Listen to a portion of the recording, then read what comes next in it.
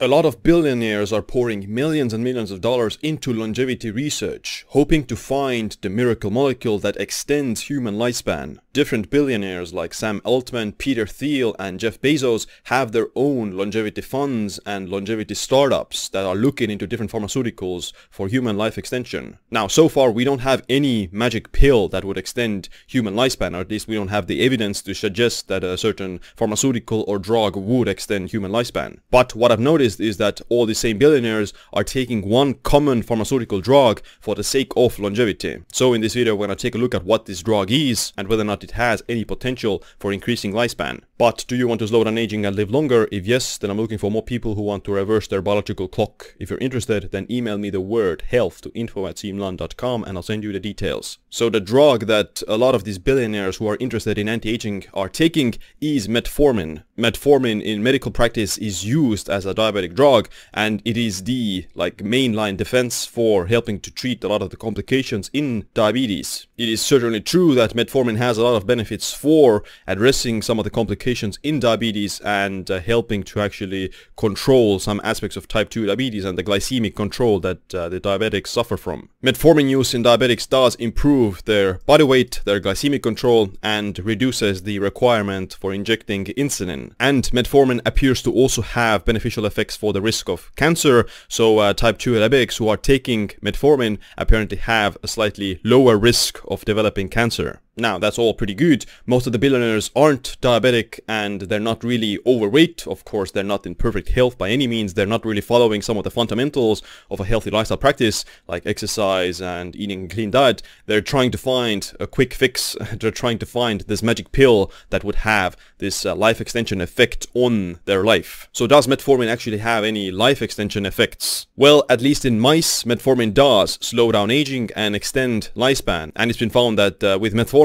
the average lifespan increased by 37.8% in these female mice. There are a few human trials and meta-analysis showing that metformin use might actually reduce the risk of mortality even in non-diabetics, and type 2 diabetics who have metformin apparently have up to 18% lower risk of mortality compared to the individuals who don't have diabetes and they're not taking metformin. So that's a very interesting point, as it will implicate that people who have diabetes but they're taking metformin, they can even live longer than people who don't have diabetes but they're not taking metformin, which is a very strong statement in a lot of ways, because we know that diabetes does shorten your lifespan, and the reduction in your life can be up to 10 to 20 years if you have diabetes. So if you are diabetic but you take metformin, do you just miraculously live longer than anyone else who doesn't have diabetes? That's a very strong statement, and it's actually not very clear whether or not it would be the case. Some of the studies that have found the diabetics who are taking metformin living longer than non-diabetics not taking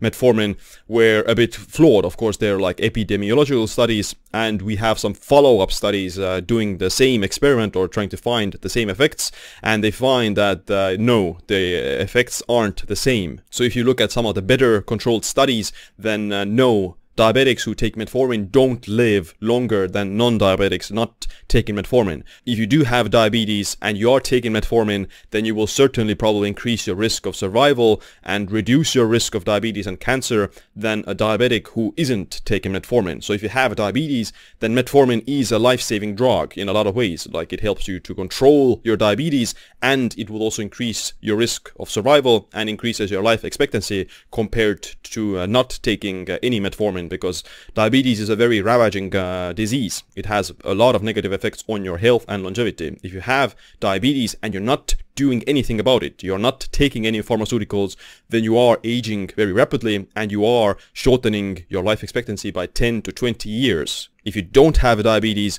then you're not really increasing your risk of mortality by not taking metformin, if that makes sense. So there's no evidence to suggest that metformin would have a additional life-extending effect in non-diabetic individuals. Of course, you could make the argument that there are some mechanisms that it could do so, like the suppression of mTOR and activation of AMPK and just the reduction in the risk of diabetes and lower blood sugar levels. Those things are good for longevity and they might have life extension effects. But so far it's obviously very soon to say whether or not metformin actually has direct life extension effects in humans. Disappointed!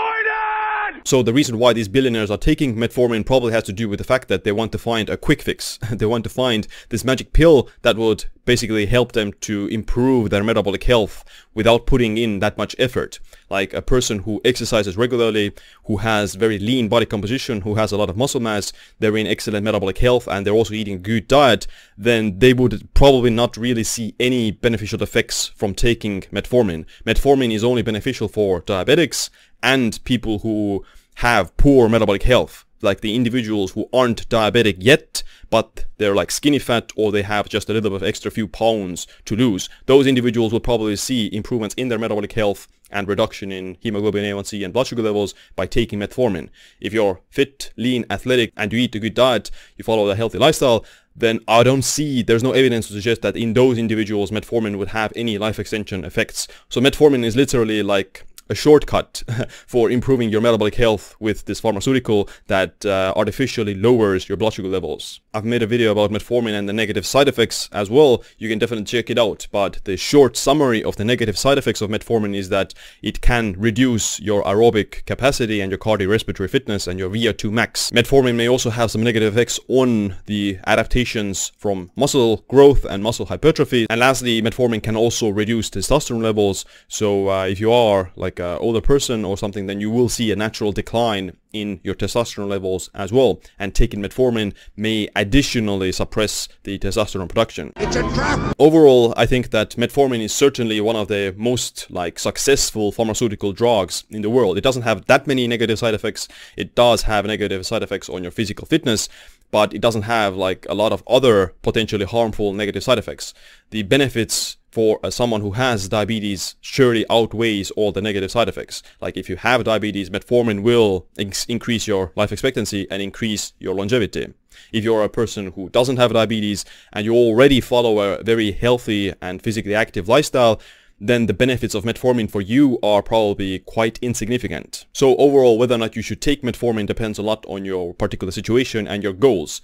If you don't have diabetes, then you need to kind of think about whether or not it is worth it for you and whether or not you need it. If you do have diabetes, then of course consult with your doctor. They can just give you metformin and it's going to be covered by your healthcare. I personally am not taking metformin. I would probably consider it at some point, but at my age, at my physical health and at my metabolic health, I just don't need it. But other than that, thanks for watching this video. Make sure you click the like, subscribe, notification bell as well. My name is Siim. Stay optimized, stay empowered.